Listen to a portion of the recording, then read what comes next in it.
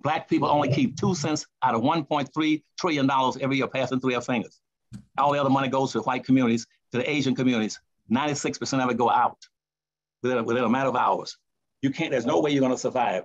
So this big economy that's getting ready to collapse in this country, we're going to catch hell because we're already on the bottom. We've been on the bottom in 2014. You just went through a pandemic. You're getting ready now to go through a major recession. What are you going to live off of? You don't produce a damn thing except sweat. And all the rich blacks in the country, they ain't gonna put the money to you. They're hoping now that they'll be the last ones that get pulled in because they know whites will come after them sooner or later, but they think they'll be the last ones. They're gonna get the poor blacks first. That might be true, it might not be true. But right now, we cannot make it. I'm telling you that. There's no way that you can compete with any group. I just showed you the groups.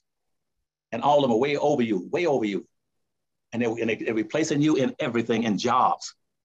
And come right in your neighborhoods and set up businesses. Your neighborhoods are wide open. You don't have not one community. I still got all these would-be black leaders in the country always talking about our communities. Quit using the word community. They don't have no damn communities. Blacks haven't got one damn community in the entire United States. A community is where you store your values, your culture, your history, your language, your wealth, your power, your heritage, and your income, and your opportunities and jobs for businesses. They have nothing. They're totally deprived, and they're happy always dancing and singing. I said, Lord, give me a break.